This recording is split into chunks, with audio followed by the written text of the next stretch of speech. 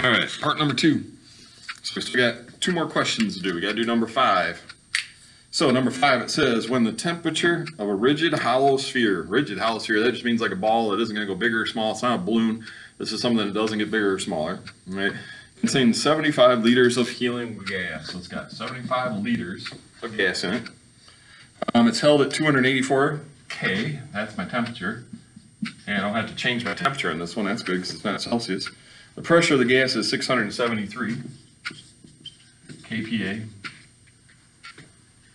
How many moles of helium does a sphere contain? Oh, here's my moles, so once that. Notice I don't have anything in column number 2.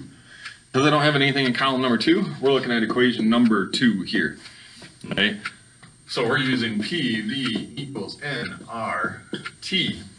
And what we're going to do is we're going to stick everything in there. So we got pressure 673 times the volume of 75 equals N, well, that's my X. Oh, what's R, huh? Well, R was the ideal gas law, right, which is a known constant. R equals 8.31. So that's the one we're going to use. So we're going to go 8.31.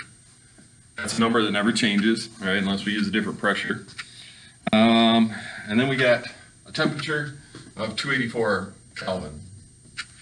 So there's all my numbers in there.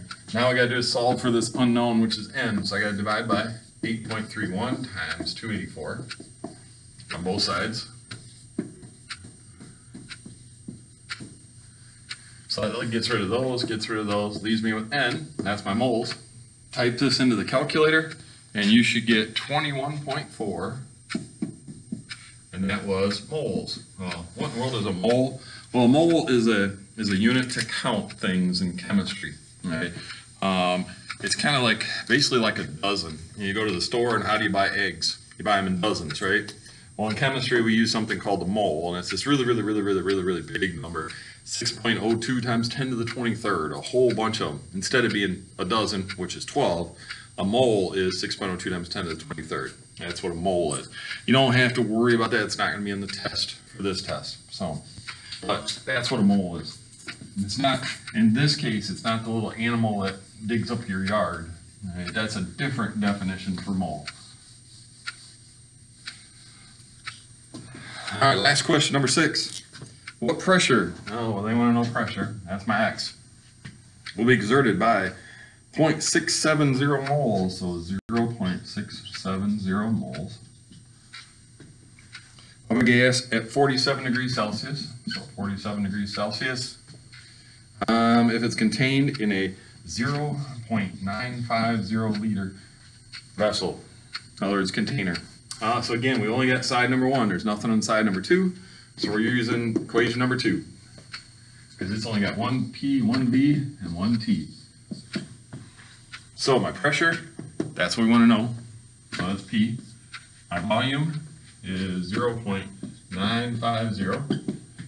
N is down here, so that's 0.670. R was, remember, 8.31. That doesn't change as long as we keep with kilopascals. Temperature, oh, we got to change that. Got to add 273 to this. That's 10, that's 1, 12, 320 Kelvin. Make sure I did that. Yep. Okay. So my temperature is 320. All right, I got to get pressure by itself. So divide by 0.950. 0.950, that lets me get rid of that. And P is all by itself.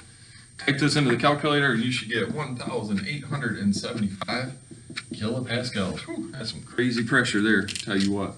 Hopefully got a strong container so it doesn't blow up. Alright, that's the answers to those questions. Alright, with that, we'll see you next time. Have a great day.